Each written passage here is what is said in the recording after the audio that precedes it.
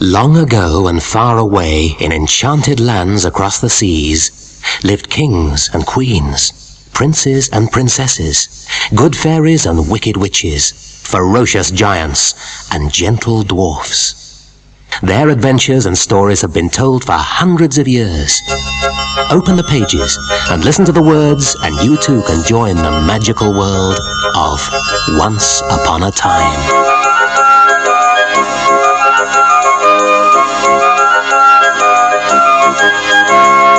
The Goose with the Golden Eggs.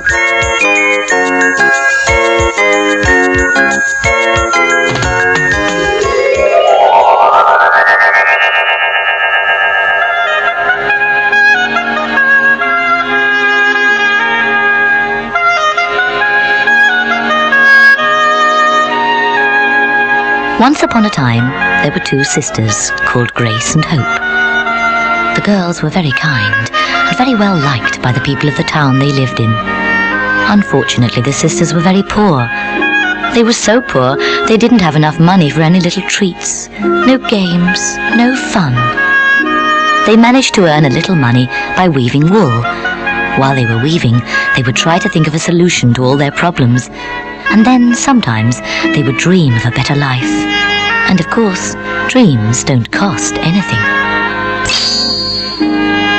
Poor Grace and Hope dreamt of being able to buy a goose at the market. A big fat goose, a huge goose. Well, in fact, a medium-sized goose would do. That was their greatest wish. A goose would be the answer to a lot of their problems. They worked extra hard and saved every extra penny they made. Eventually the pennies built up, and they had enough to go to market and buy the goose of their dreams.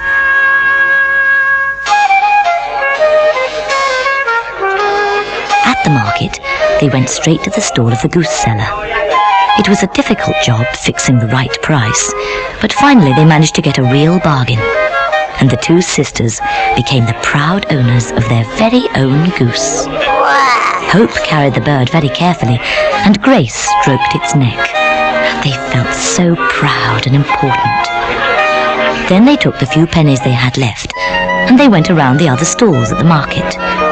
They behaved just like the other shoppers, filling their basket with all sorts of good things, choosing the best fruit, weighing everything in their hands, discussing the price of a wooden ladle until they were blue in the face. They tasted a slice of cheese at this stall, sipped a drop of wine at that stall. Then, at the end of the day, they returned home chatting about all the things that they had done and carrying their goose proudly. They were tired, but very happy. Isn't she beautiful? She's the best goose in town. Who would have thought that such a little thing as a goose could make the girls so happy? But for the sisters, who had always been so poor and had to count every penny they had, buying the goose was an exciting event. The goose was happy in her new home, and it wasn't long before she laid an egg. This was no ordinary egg. It glittered and sparkled just like gold, and when the sisters cracked it open, instead of a yolk, some bright shiny coins fell out of the shell. Look! What a surprise! The sisters didn't know what to think. Hope, who was more used to having bad luck than good, looked at the coins, then said anxiously to her sister, "I couldn't bear it if the money wasn't real. You know, chocolate coins or something like that." "Now that would be a bit of luck," replied Grace playfully. "When have you ever seen chocolate in this house?" So they checked the coins carefully, and you can imagine their delight when they realized that they were all pure gold. "It must be magic," cried Grace. "This is like a dream come true," gasped Hope. The girls were not greedy. They didn't need to store up a great fortune out of the gold coins, and they were happy just to have enough to buy the food they needed without having to work all the long hours of the day. It was enough for them just to go to the shops when they needed to and bring home the things they wanted. This time they came home with hams and chickens, with meat and tasty sausages, and as a special treat, Grace allowed herself a tiny bottle of perfume, and Hope bought a simple wooden mirror.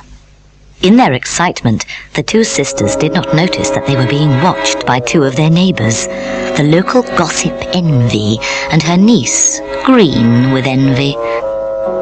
"How can those dull sisters afford such delicacies as perfume and mirrors?" whispered Envy. "They certainly don't deserve such good fortune," replied her niece. "We must do our best to find out the secret of their success." Under cover of darkness, the two gossips crept up close to their neighbour's house. Hiding themselves in the shadows, they spied on the two sisters in their home. They saw them crack open a golden egg and throw the glittering money into a coffer. The aunt and her niece were overcome with jealousy. They were determined to discover the source of this extraordinary wealth. They came up with some rather unkind suggestions as to where the money had come from. "Perhaps our neighbours found an old witch's spell. Perhaps they stole the money. Or maybe they sold their souls to the devil. We must watch them carefully. We must discover their secret. Look," pointed out Envy, "there's a hole in the wall of their house. We can see right into their pantry." "We'd better take this opportunity to see what's going on," the niece said, "because now they have the money, it won't be long before they have the cracks in their house mended." "Look, look," cried out the aunt, "they have a goose." They were getting close to the truth.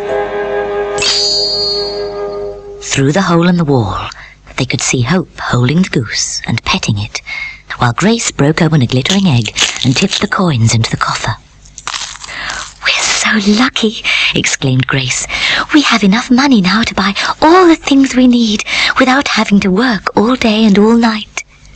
"Yes," agreed Hope, "and we have this beautiful bird to thank for our good fortune." A goose is only a dumb animal, usually thought of as rather simple and generally just fattened up to make a tasty meal.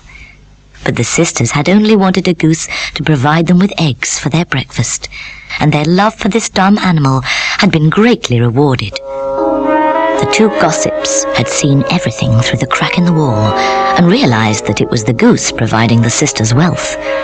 They could see that Grace kept the key to the coffer on her belt, so they would not be able to steal the gold. So they decided there and then they must get hold of the special goose. They were too scared to steal the bird, so instead they asked the sisters if they could borrow it.